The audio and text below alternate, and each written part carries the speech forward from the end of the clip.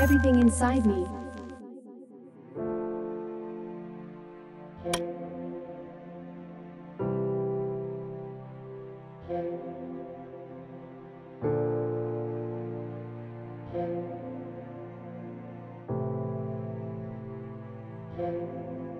Red Velvet is the name of a delicious cake, but it is also the name of a K-pop girl band that is extremely popular in Asia. The group's video Peekaboo reads as an Occult Elite 101 introductory course, and it ends with the death of a random guy for no apparent reason. The video is a perfect continuation of a disturbing trend seen across pop culture: the killing of men by female stars. Why is murder being celebrated in pop videos aimed at young people? One thing is for sure, the members of Red Velvet are not making the decisions involving their careers. And they're not directing any videos.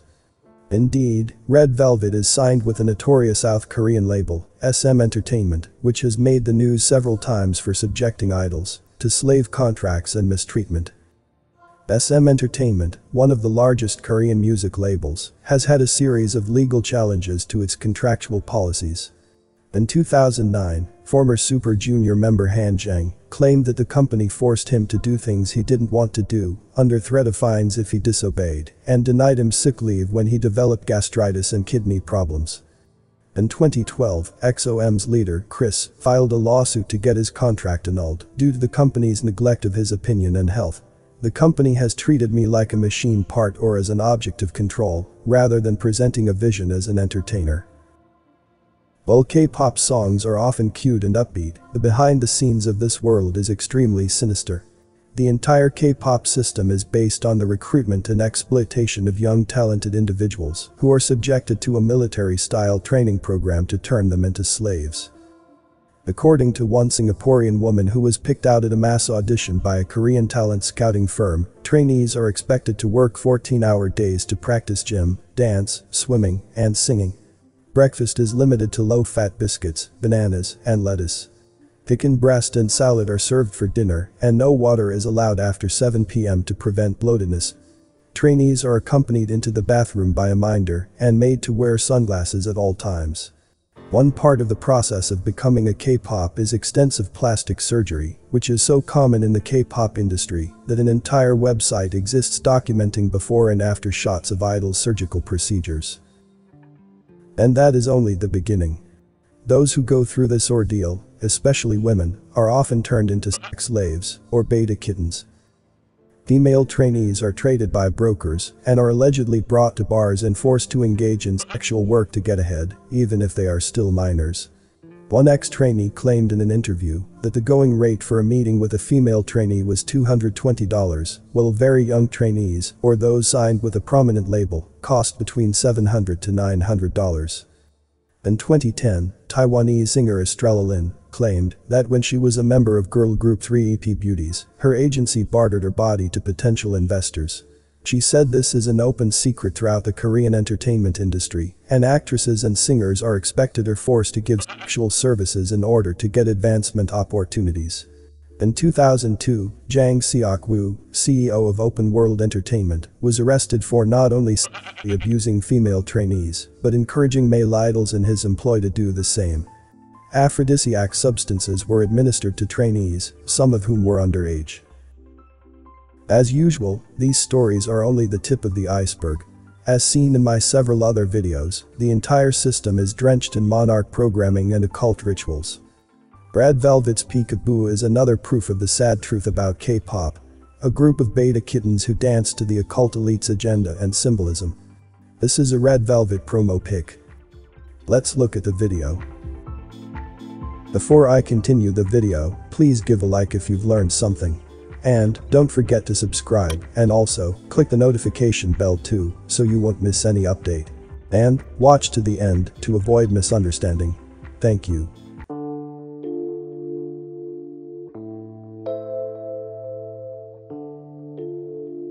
Why am I booing? Because the message behind the song is toxic. The video begins by setting an occult ritual vibe to the story. The girls of the group look up at a giant supermoon in the sky. In all occult circles, it is widely established that spells, rituals, and sacrifices yield the most potency during a full moon. For the rituals that require the most potent and powerful magic, the fullest phase of the moon is most appropriate. The full moon is the point when the moon emits all its light. It is the most potent time of the lunar cycle. Under the same moon is a pizza delivery boy who is about to be the subject of a ritual sacrifice. We then see the girls preparing for the blood sacrifice, and they're dressed for the occasion. The girls are all dressed in red. As stated in previous videos, red is the color of blood sacrifice. For some reason, the girls are asleep or drugged. Before killing the guy, the girls feel the need to almost kill each other. Why? Because K-pop idols are interchangeable pawns. This girl is about to get her throat slit by her bandmate. Why? Because self-destruction is cool now. The girls then practice shooting arrows at this girl holding an apple. The same William Tell-inspired scene, where an expert marksman shoots an apple placed on a child's head, is echoed in another K-pop video. Ladies Code Kiss Kiss.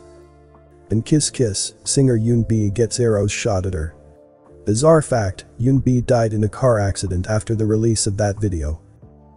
Other than nearly killing each other, the girls of Red Velvet also have a bizarre obsession with pizza. The girls place jewels on a pizza. But why? It seems that pizza actually means something else in this video. What does this all mean? The answer is in the signs. The girls do a prolonged one-eye sign, indicating that this video contains codes and symbols of the occult elite. They also do it outside, to make sure you understand that they're slaves of the elite. When the pizza delivery boy arrives, the ritual begins. The boy is placed on an altar and is surrounded by candles. The girls circle around him in a ritualistic manner. The guy tries to run away and the girls find it very funny. The girls run past a trophy room, where are proudly displayed the shirts of past delivery boys who were sacrificed by the girls.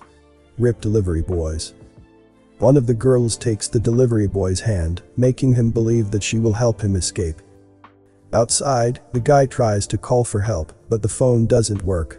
On the booth is a poster saying missing delivery boys with a picture of dozens of boys. Therefore, we are to understand that Red Velvet has killed all of the boys on that poster. They're, like, serial killers. The boys are still considered missing, meaning that they've never been found, and Red Velvet are above suspicion. Even though they had to call pizza places and give their address to get pizza delivered. It doesn't make sense. Any detective would have solved this case in about 35 seconds. Unless these rituals are protected by the elite, like they often are.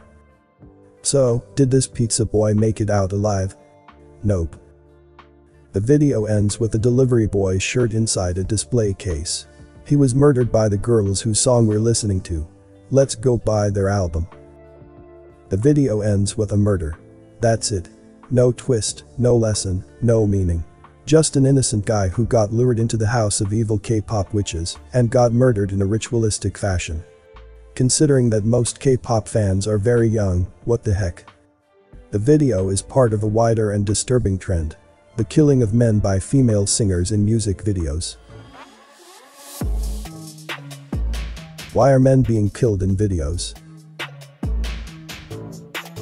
Here are some examples of the music industry celebrating female stars killing men. Taylor Swift's performance at the 2015 AMAs was about her killing a guy with a poisoned apple. We then see all of the men she previously killed in a dualistic hallway. Then, everybody in the crowd gave Swift a standing ovation. In Better Have My Money, Rihanna ties up a guy and stabs the crap out of him. The video ends with her all bloody. That's it. Now buy her album. In Fergie's creepy video Love Is Blind, she kills 4 men. Here, she stabs a dude in the neck with a broken bottle. The reason? He was a slob. Killing him was indeed the only option in that situation. She then turns the guy's severed head and other men's limbs into a snazzy coat hanger.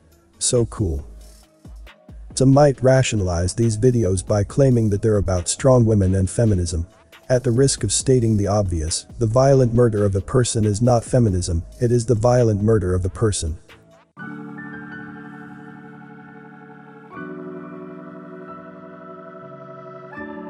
Red Velvet's Peekaboo has no moral of the story.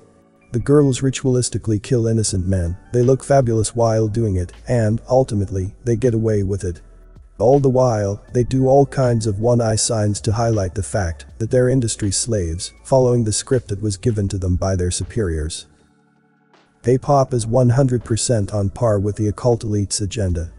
The same debasing mind-corrupting messages that are pushed on young people who listen to Western pop are promoted in Asia as well. While feminism used to be about equality between the sexes, it is currently being steered towards anger, hatred, and the lust for the destruction. Is this the path to follow to become a better, more spiritual and enlightened person? Of course not. It is a path towards the exact opposite. And that's what they want. They want a society filled with petulant, immature, irrational and self-centered children who are entertained by playing peekaboo. Comment below with more topic ideas for me to discuss. As a lot of care and hard work goes into this, likes and subscribe, let me know I'm doing a good job. All is appreciated greatly. You may not agree with everything from the content I post. Apply critical thinking and use discernment to come to your own conclusions regarding the content. Thanks for watching this video. This Everything Inside Me channel, see you on the next video. Stay safe and healthy.